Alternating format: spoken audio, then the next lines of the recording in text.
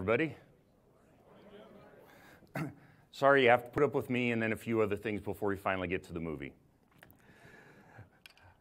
All right, so I'm waiting on some helpful batteries. Thank you. Thank you. Yeah, because I don't do this enough, and I wouldn't actually remember to bring batteries along.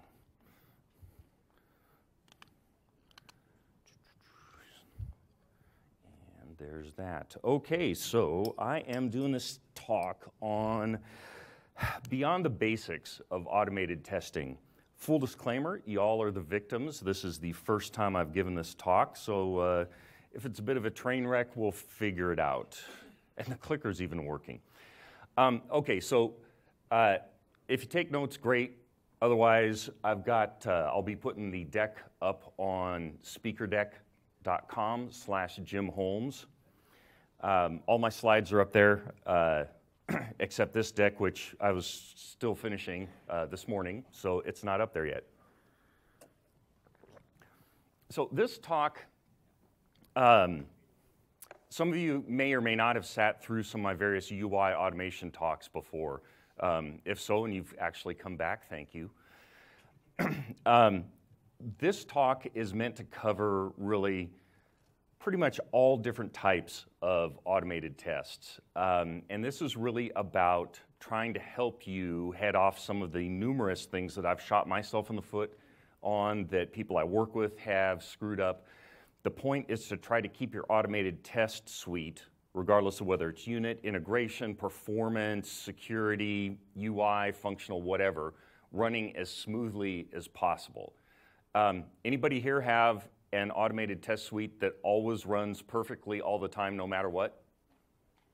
Yeah, one person in the back raised their hand, liar. So first thing I want to do is start off with a story. Are any of you familiar with Roy Osherov? Got a few hands going up. So Osherov used to be in the .NET world. He didn't do the rage quit and then go to Ruby. But he's written some really awesome books, not only about developing in .NET, but just development, period. One book of his that I'd highly recommend, regardless of the platform that you're writing code on, is his book, The Art of Unit Testing in .NET. His topics there are all very pertinent, regardless of the platform that you're writing on. But what is most awesome is the preface that he writes in that book. And if you've not read Osherov's writings, he is very open kimono about his own failures. And the preface to that book is a story about how he got his team fired after 6 months of working for a client. Fired. And that's how he opens up. Why'd they get fired? Because 6 months into their project, they were spending 75% of every working day fixing broken automated tests. And they were spending 25% of it. Yeah, there's some waving hands. Oh, you're waving to him. I thought you had the same experience. They were spending 75% of the day fixing stuff versus delivering value. And when you're consistently missing deadlines and your customer's getting angrier and angrier and angrier, they'll fire you. And that's exactly what happened.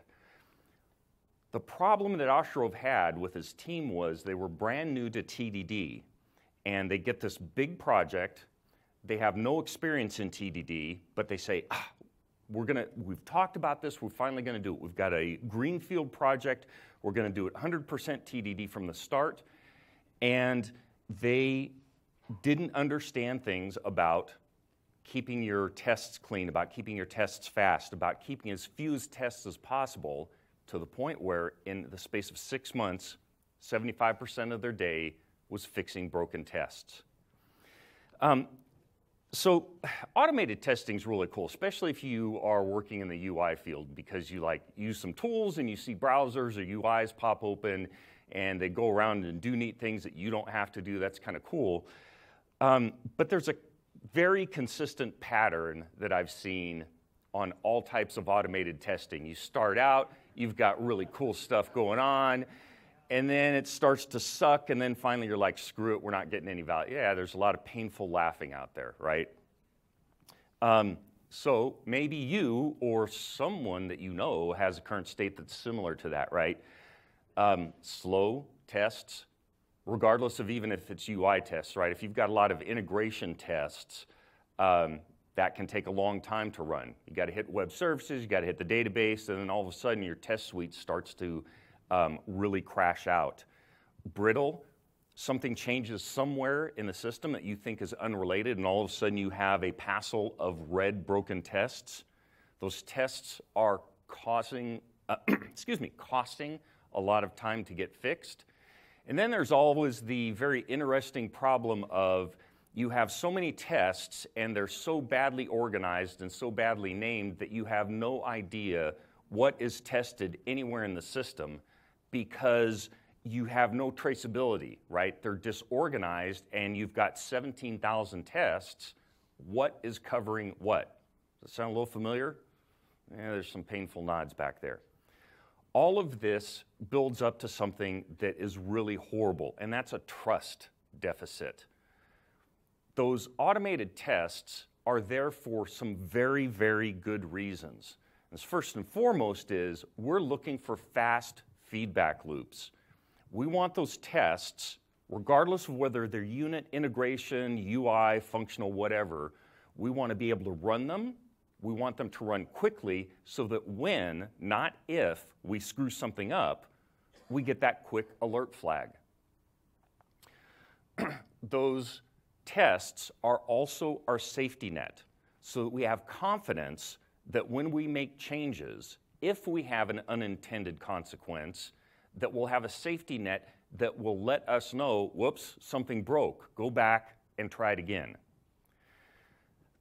Also, the importance of the automated test suite is that it lets your testers test.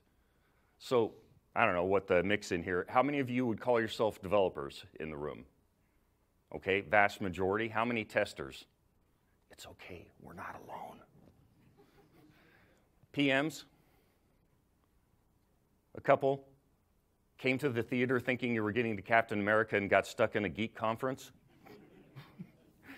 All right, so automation is not just so that your testers can test, but it frees them to do exploratory testing, frees them to do other high-value things versus going through those 3,942 manual test cases, which were crappy value in the first place, but let's not go there.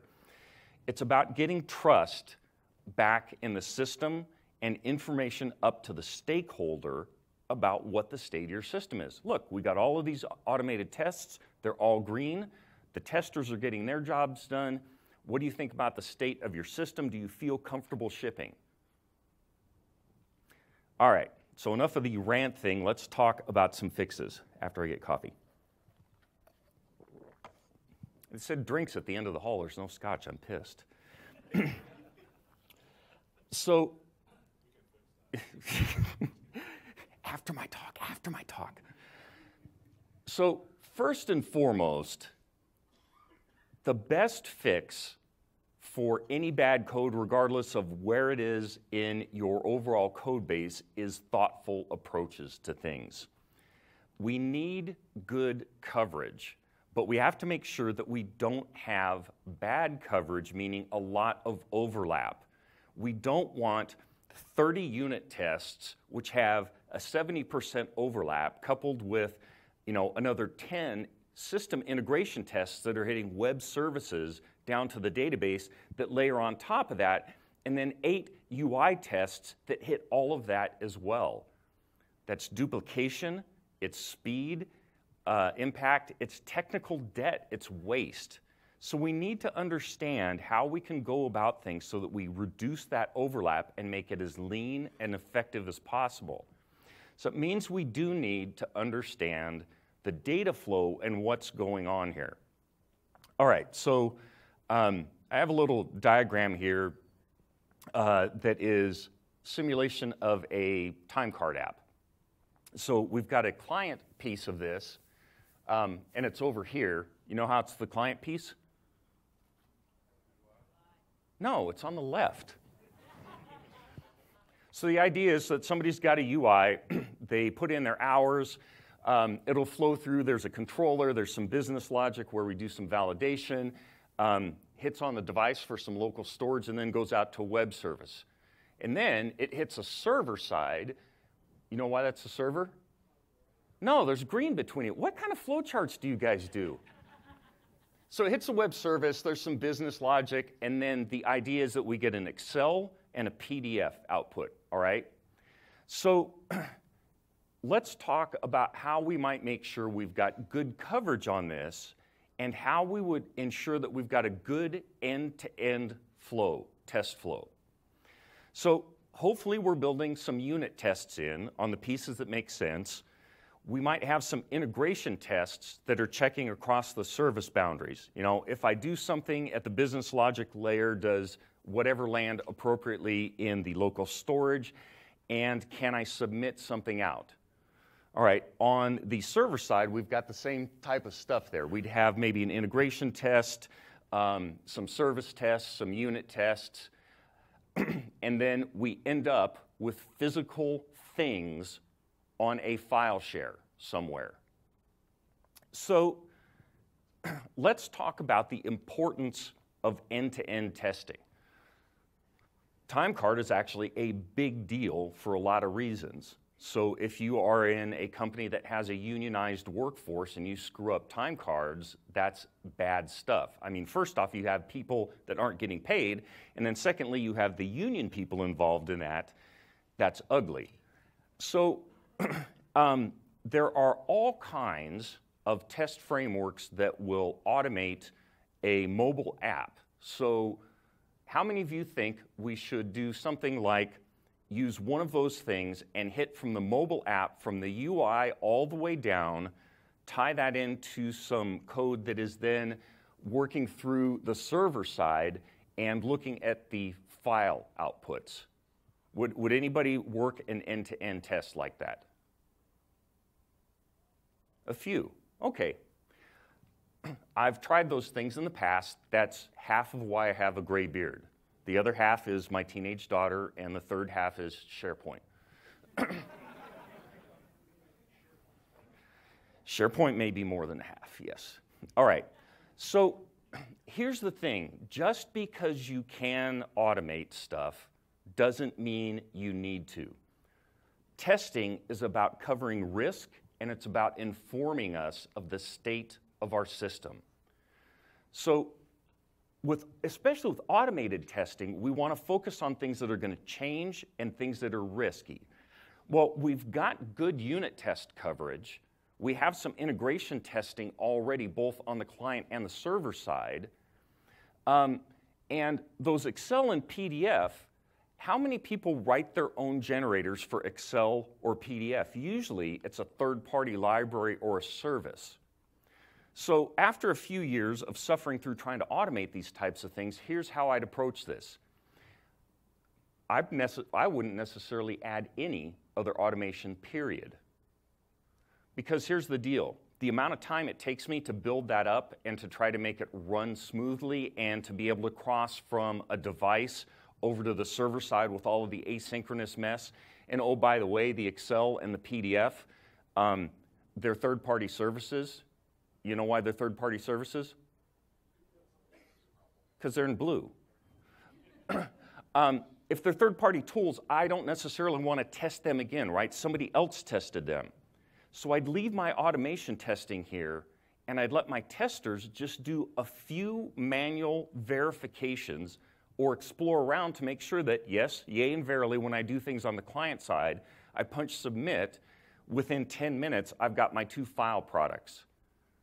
And then everything else that's risky in that system is already covered by the appropriate level of automated tests. Does that make sense? Just nod your heads, say yes. Captain America will start in a few more hours. So, some people will look at building up a system and they say, we do everything TDD. So we've got our unit test coverage, and we've got our integration tests, and we've got our functional tests. But the thing is that, so I'm a firm believer in TDD. Firm believer. And regardless of whether it's TDD or BDD or ATD, DD or WTFDD, right? Test first, some way. Writing your tests first leads to a much better system design, because I think test first is as much about system design as it is about good code. You still can end up with a lot of overlap.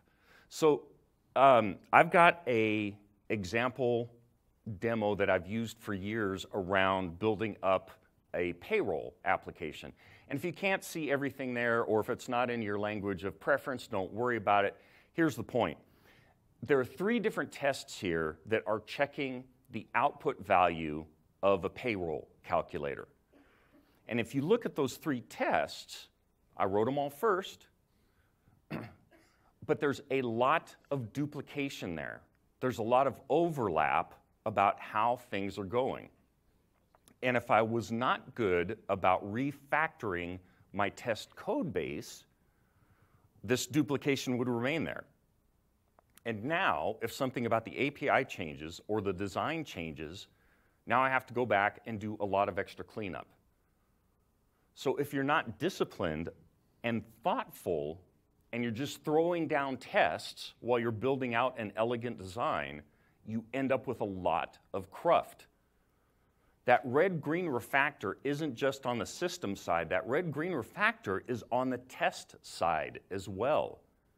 So we end up with a lot of cruft like this. Also, people will write in behavioral tests down at the unit level and then repeat those same behavioral tests at higher levels. So an example is my current client that I work with in Dearborn, Michigan, who is a global auto manufacturer whose name I can't mention because of NDA, Ford. We're working on this line of business application that they're using to forecast model build-outs for future years. So we've got this many type of engines, we've got this many type of features inside. You know, there's the top of the line, middle of the line, this color, yada, yada. So this is an extraordinarily important piece of functionality, because if they get the percentages off, if the calculations are off, it affects not only what we're going to ship to every market around the globe, but it also impacts like how many wheels we're ordering, how many air conditioning units, how many scotch holders. So it's a very important piece of their business, because if the calculations are wrong, could literally be tens or hundreds of millions of dollars in the red or the black. So we need to make sure that's very well tested. So when I started working with the client, the UI on this was already built. And what does every large customer, when they have any kind of business application, what do they always rebuild? Excel. So this is a web-based Excel thing with a lot of calculations behind it. And being a large enterprise, they go out and, of course, find some obscure control manufacturer that makes complete crapware but has an enterprise license, which must make it awesome to work with. So I'm the automation guy. Jim, you know WebDriver here. We need 60 tests to validate these calculations. And I'm thinking, 60 tests, and this thing sucks worse than SharePoint. So I start to look at the calculations. It's like, wait a minute. All these calculations are custom behavior that we've written in JavaScript as part of the client side. Well, so do I want to test calculations in a WebDriver UI test, or do I want to test them at the lowest level possible? I want to test them in Jasmine or something. So I asked the 2 testers that I'm working with, hey, do you know what they have for unit test coverage? And I'd just gotten to this team, and the whole communication thing was a little shaky. So the 2 testers like look at each other and they shrug their shoulders. I don't know, what's a unit test? So wait a minute, your developers are right over here. Let's turn around and have a talk with them. So it turns out that the developers actually on these calculations had 100% coverage with unit tests in Jasmine for all the JavaScript stuff. And I'm like, woohoo, I don't have to write 60 tests. Instead of me trying to validate the calculations there, The calculations are being validated at the appropriate level below. Does that make sense? So we also found out something because developers love happy path tests, right? I've been a developer, right? 1 + 1 = 2, assert true, ship. Now, putting on my tester hat, as a tester, I start to get concerned when I see multiple parameters interacting, because that's actually where the most nasty bugs come from, is when you have combinations of things. And so I said, developers, tell me, are you doing any multiple parameter tests? And now the developers look at each other and go, I don't know. So because of that conversation, we actually fleshed out a much better test matrix because they started adding in multiple parameter testing. Now, we did this TDD. They'd actually built out that grid testing TDD. They had 100% code coverage. They had some duplication, but more importantly, they were missing some of the most risky pieces of action because they weren't doing the multiple testing. TDD is wonderful, but you still have to be thoughtful about it, and you have to be careful about missing important areas. You have to be careful about piling up coverage on things. So there's another part which is don't test stupid stuff. Well, don't test stupid stuff. That's kind of rude. There are things that it does not make sense to test. And if we think about parts of our system and we dig into, are they third-party components? Are they services provided by somebody else? There's a lot of things that we don't want to waste our time testing. So let me ask you, how many of you have a system that generates emails as part of a notification chain? Okay. How many of you have automated tests around that mail notification? A test where you, the question was define. It was a statement. I want to make sure that that mail gets generated, so I'm going to take my actions, punch submit, and then we're going to test to make sure that the mail was generated. How many of you, as part of that, open up Outlook Web or Gmail to check that email? Nobody's raising their hand because they sense I'm leading them into a trap. And I am. Don't test Gmail. The point of checking that a mail gets generated is the important part there.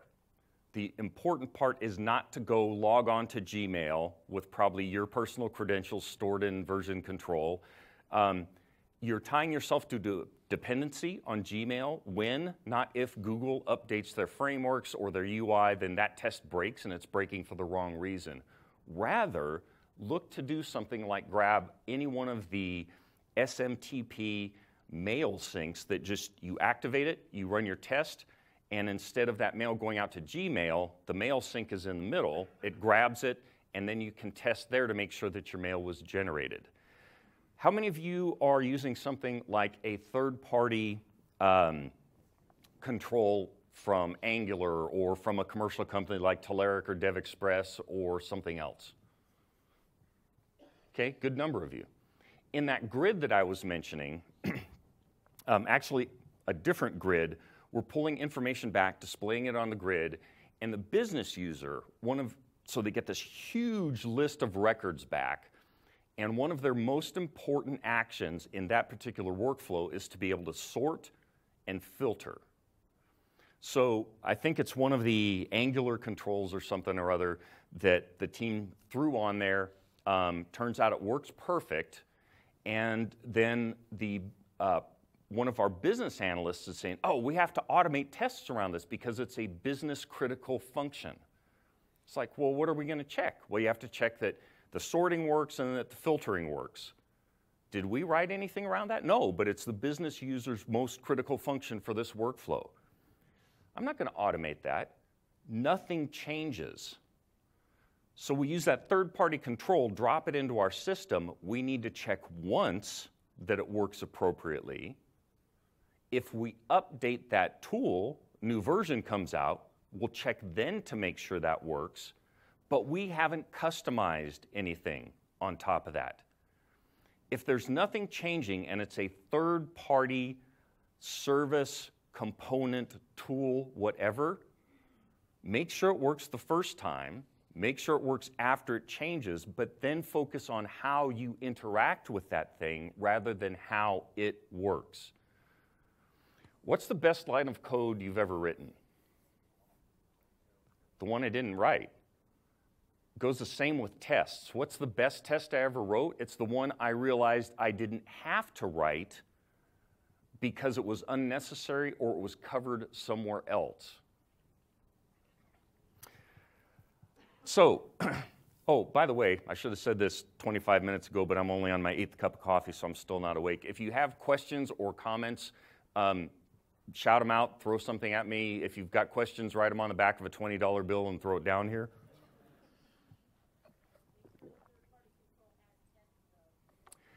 So make sure the third-party control has tests. Sure, if it's open source and you can see the tests, great. If it's a commercial product, you're likely not going to see. But the point is, right, you want to make sure that at least you're using quality tools. I'm not saying just throw it on the page and poke around at it once or twice. Yeah, it loaded, yeah, it sorted once, that's good enough.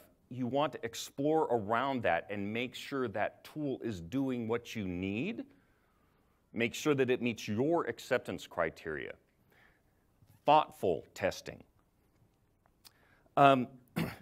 So one of the next things that I see talented teams, talented developers, talented smart folks do time and time again is they take a very craftsmanship approach to the parts of code that are getting deployed to production.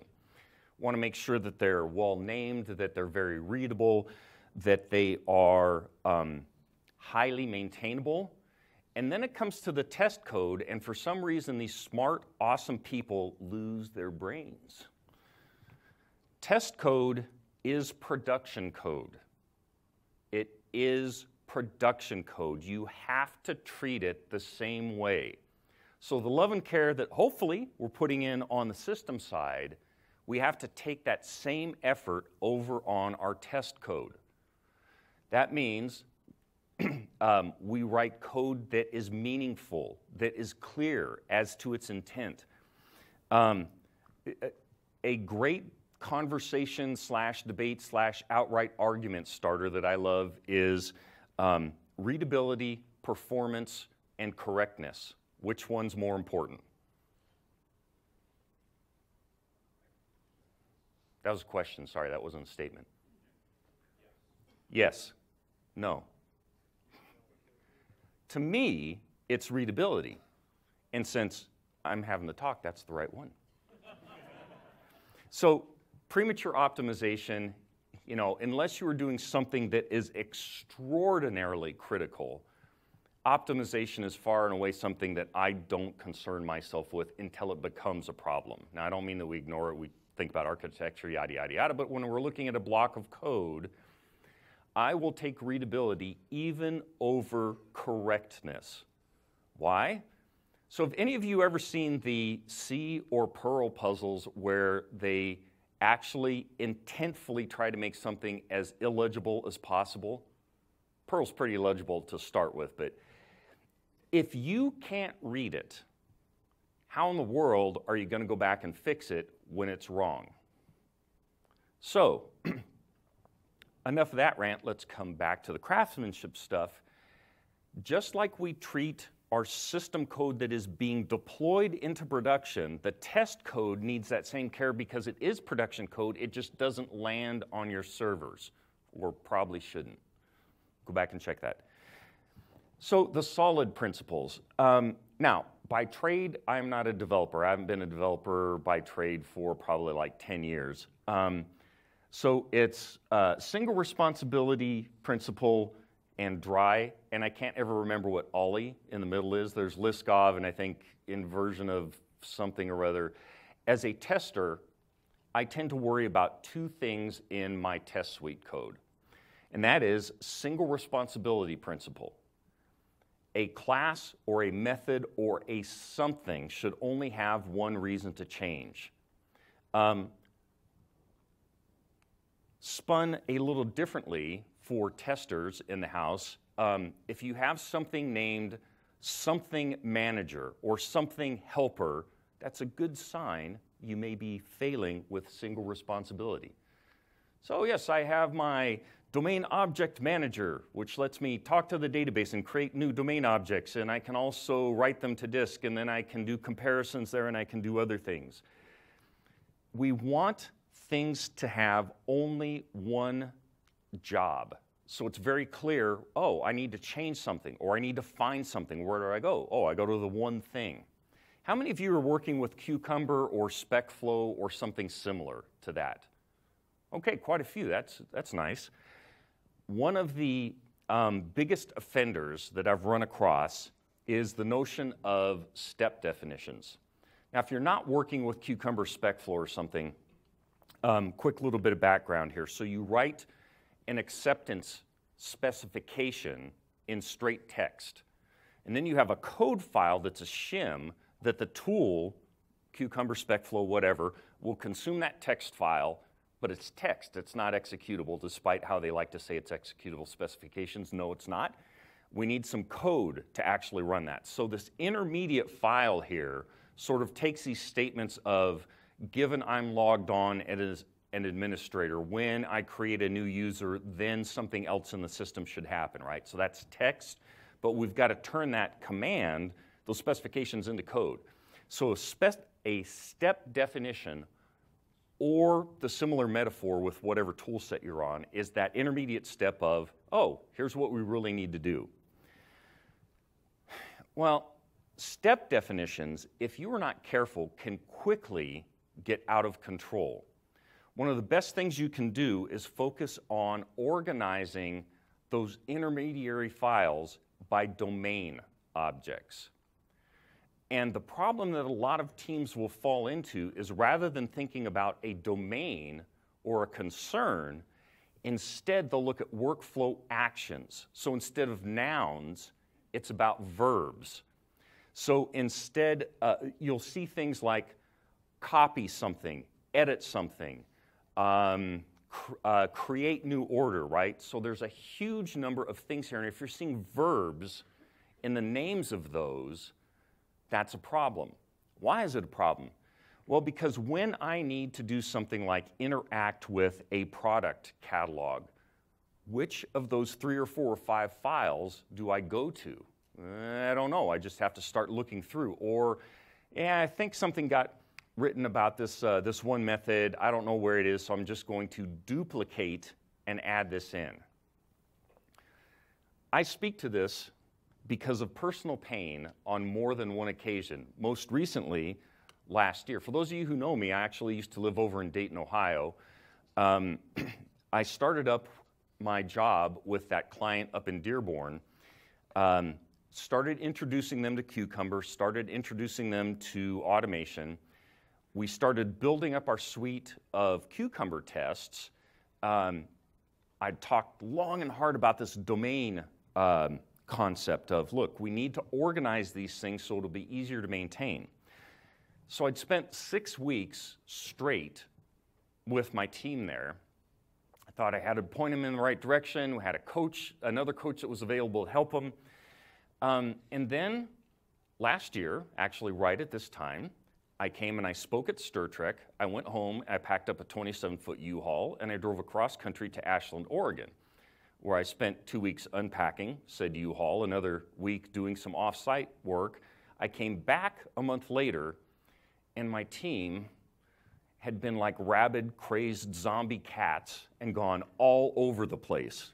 And instead of having well-organized domain objects, in the space of 4 weeks, we had 28 different verb files.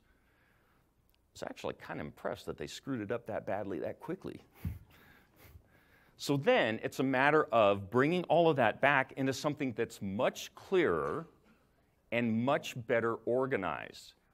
So if you take those intermediary files and you organize them by a domain object, now you have no confusion, no question about what goes where or where to find something.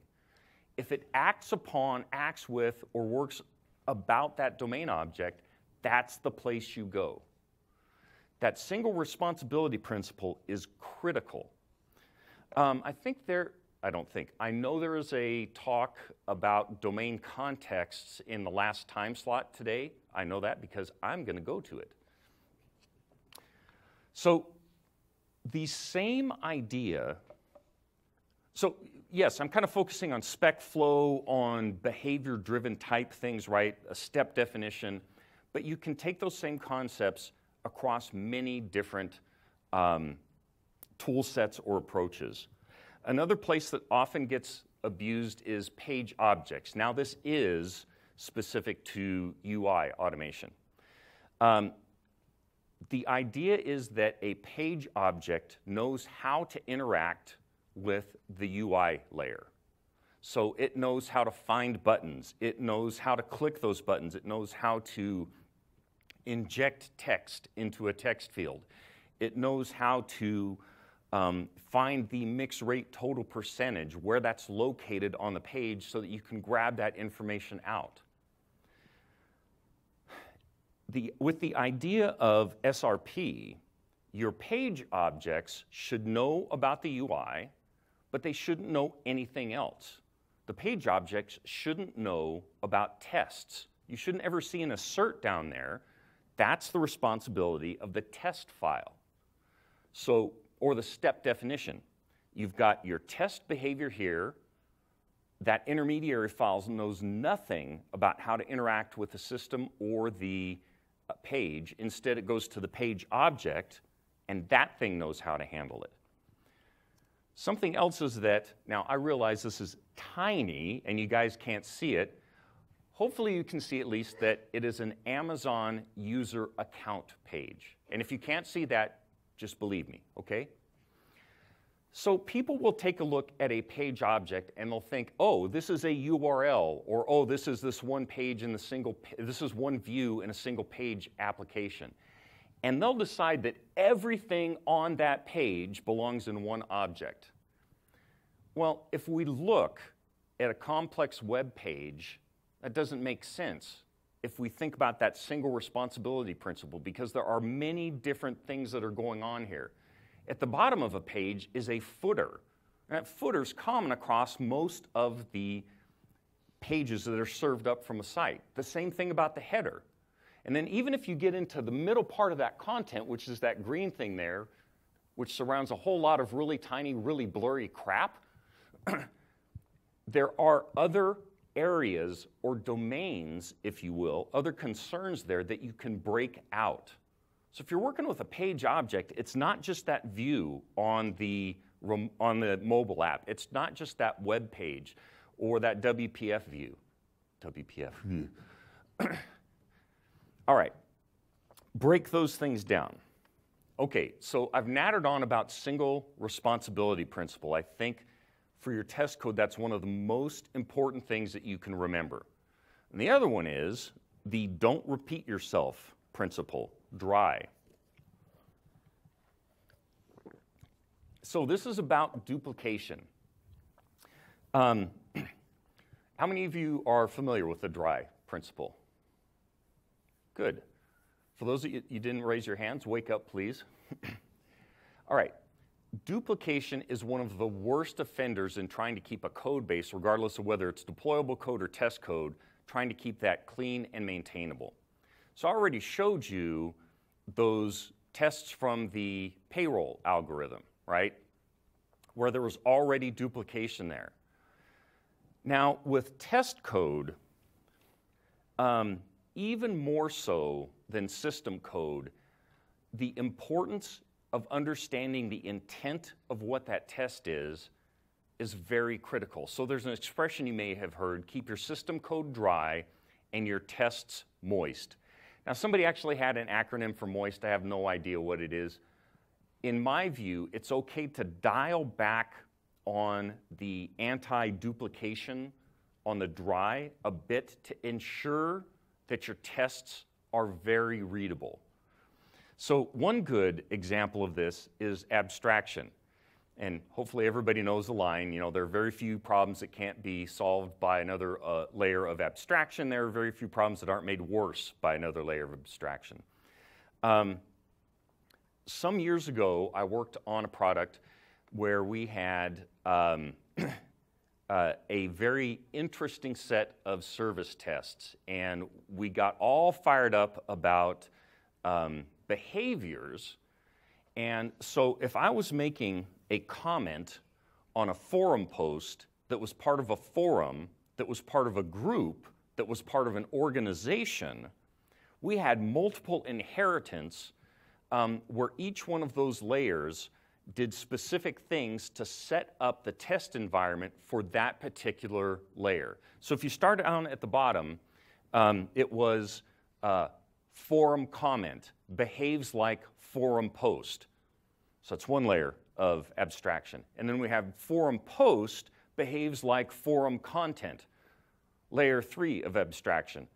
And each one of these layers has their own setup and behaviors. So then as we continue moving up, behaves like a forum, behaves like a platform, behaves like an organization. So we had like a 7-layer inheritance structure. And so when a test would fail, it was a real pain in the butt to climb back up that abstraction layer and try to figure out which thing frickin' broke. So you can get a little carried away with that. Any questions yet, or is everybody starting to fall asleep because I've run out of jokes? Fire away. Yes. Does that mean that you should build it, say, in Jenkins, and the test fails, the whole build has failed as well, and you must fix it before you successfully build your system for deployment? So the question was, I talked about treat test code like production code. Does that mean that you run your tests as part of a build in Jenkins, and if the test fails, you break the build and everybody focuses on fixing the test? Yes. Absolutely. Those tests are that safety line, safety net. It indicates something is wrong. Either the test itself is broken or something in the system broke. That's absolutely the best benefit there, right? So that build should not go any further up the chain. Stop there, fix it, check the fix in, make sure that fix gets everything green, and then go back to work. Answer? And one reason I know is that that's how you find problems, because I develop a Windows box, which is case insensitive to MySQL, and we build on a Unix box. So the builder works fine, but the tests show errors like that. So the statement was he builds on a Windows box, Jenkins is running on a Unix box. There are case sensitivity differences between those. In my view, then, you need to have some tests that isolate that sort of environmental difference. So that's not an uncommon scenario, right? We'll have tests that we do in one environment. As we move the system through different environments, things change. Those deltas should be wrapped by tests that are appropriate for that environment that guarantee the basic system functionality, right? Maybe you do need case sensitivity on sorts. I don't know, maybe you don't, right? But in the appropriate environment, you have those checks that are validating those environmental specifics. And that's actually critical because if you don't do that, then it turns into this environmental mess of, oh, let's see, wait a minute, we're in QA, and we've got this one weird sort order, plus I've got these 2 services that aren't live, which are live in pre-production but weren't live in the development, and right? If if you read Jez Humble's continuous delivery book, I'd highly recommend it. They talk a lot about those environmental checks as appropriate for that. It was a great set of questions. Thank you. Anybody else? Bring it on. When we went from Java 7 to Java 8, some of our tests broke, and the reason why is we were depending on the arbitrary order of hashes. Sorry, that's a painful laugh. That's not an insulting laugh.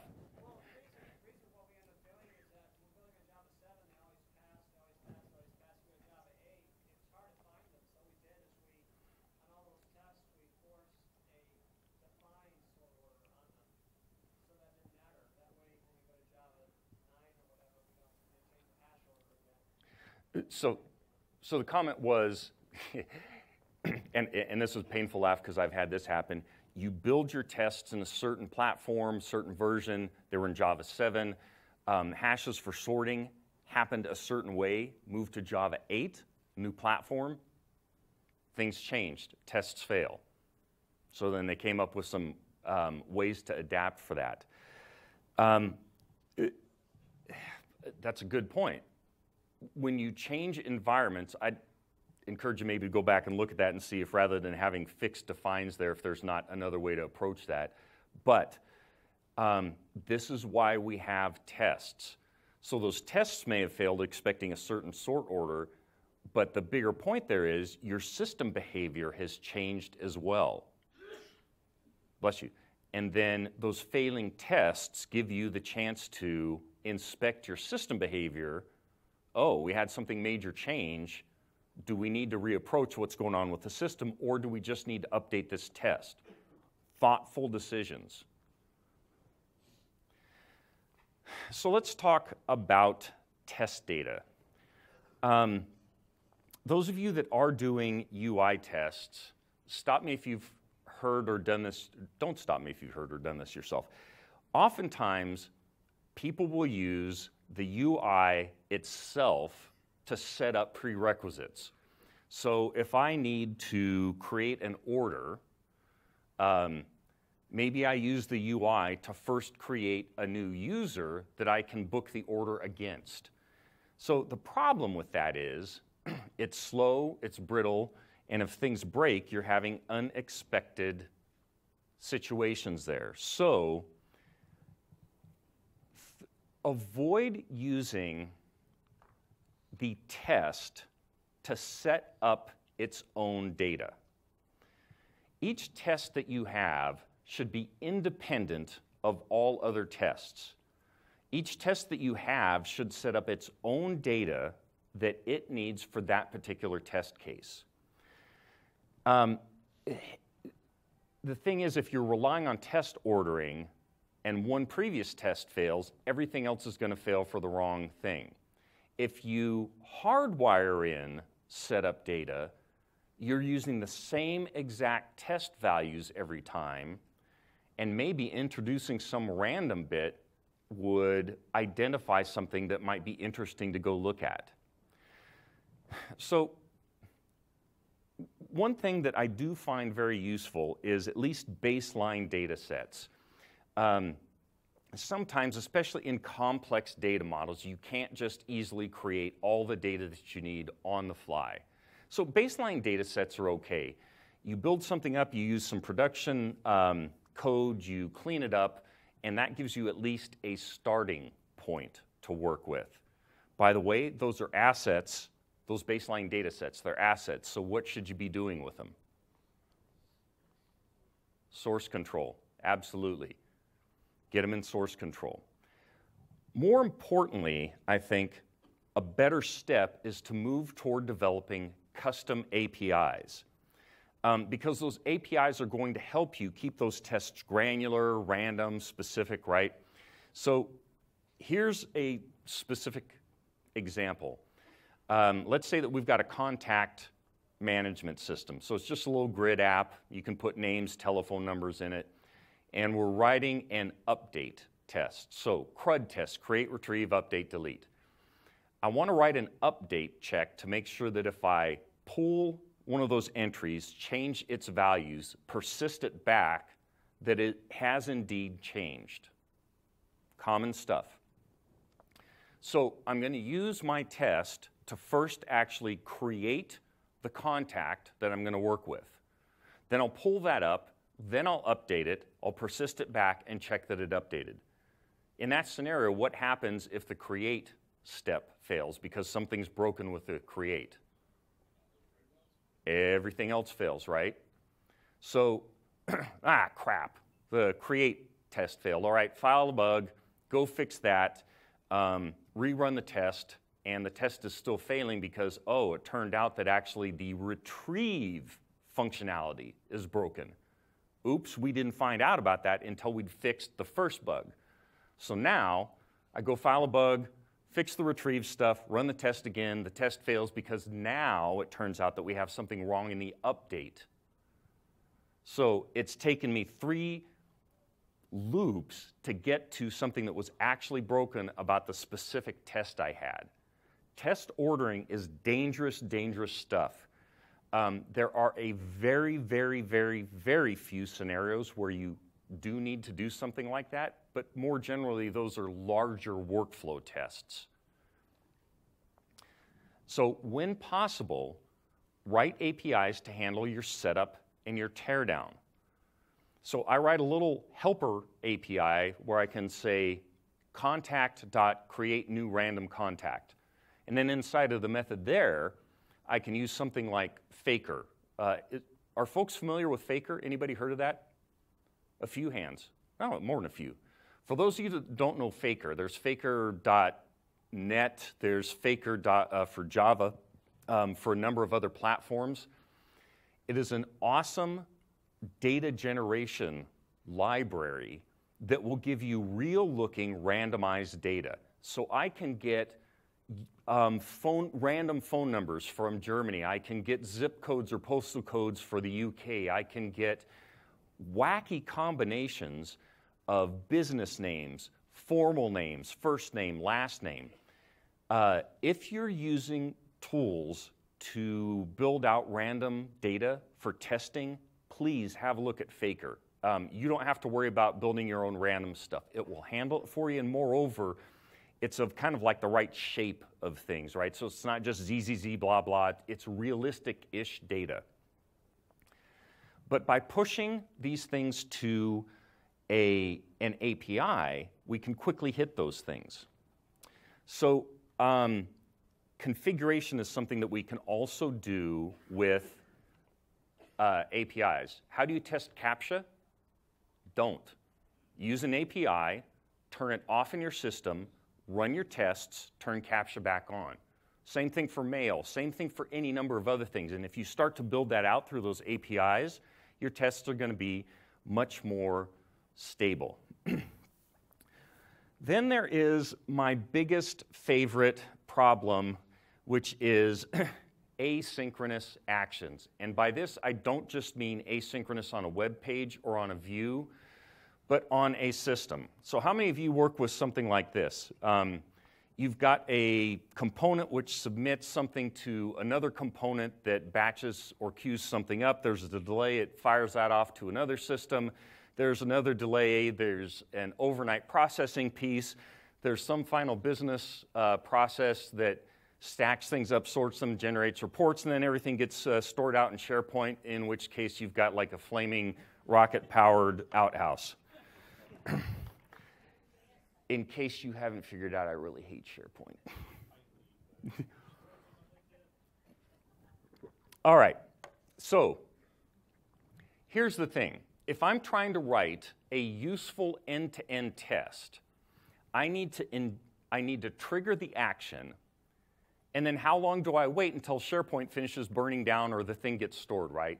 So the SharePoint flippancy aside, that last block there might be a report lands on a file share, or my user orders are finally updated in the database. Are any of you working with long-running disconnected processes like this? Yeah. This stuff is hard. And I'm not going to try to convince you that it's this trivially easy by just throwing up some blocks here, but the important thing is that instead of just saying, wait 30 minutes and go again, wait another 30 minutes and go again, trying to test for that piece laying out here, you have to do some engineering if this test is really that critical. And by engineering, I mean, let's take a look at what the signal of that action being completed is over here. Maybe it is a column in a database being updated. Maybe it is a file landing on the file system. If you build an API that you know you have, it's going to take at least 5 minutes for that thing to complete. You have a pause for 5 minutes, and then you figure out a timeout loop of look for the thing to be complete, look for the thing to be complete. And that API is handling that polling for that asynchronous piece. And that API knows how to do that. Your test then can just go consume the API that you just wrote so that your test doesn't have to worry about that. So it's not just that easy, right? It's not just adding something that is this easy, can I poll, can I poll, can I poll? Sometimes you actually have to work with that final system or the workflow. Maybe you can intercept the workflow or have it raise a semaphore or send an event back to something or use a temporary database table. Spend some time, step back. Don't just ad hoc write in, oh, we're going to wait an hour, or oh, I'm going to wait until 8 a.m. tomorrow. Use that API to build those pieces out. The final part of those support APIs that are critical are oracles. And I don't mean the Oracle database, and I don't mean the guy that Gerard Butler had to climb up the hill in 300 to go talk to.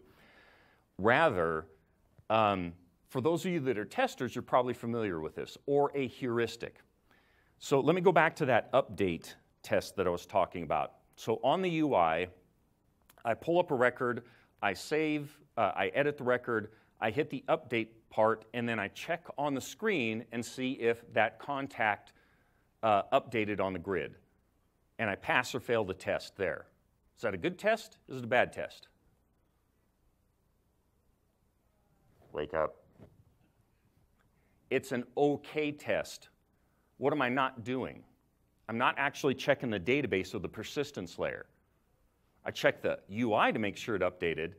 I'm sure you've never done this, but occasionally what would happen if we tried to save that to the database was down, there was an exception, and we just swallowed that exception, updated the UI, then my UI is different from the database.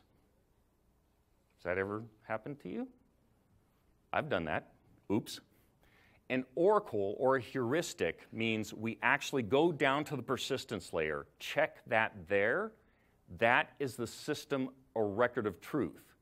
Well, if I've got a support API, I don't have to worry about wiring up database connections in every test. Instead, support API.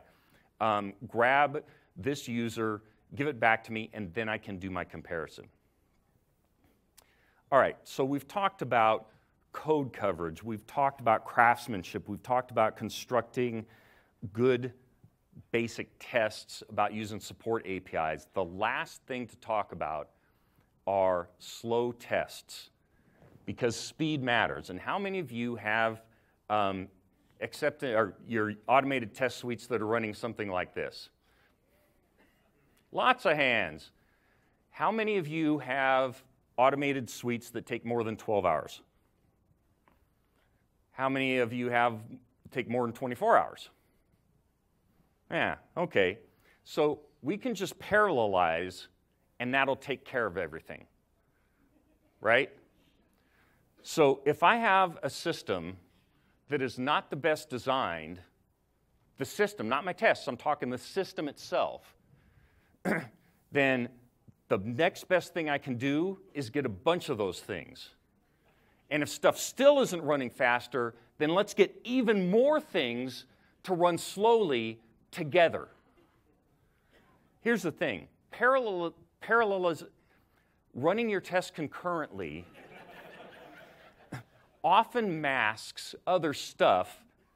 I haven't even had any scotch.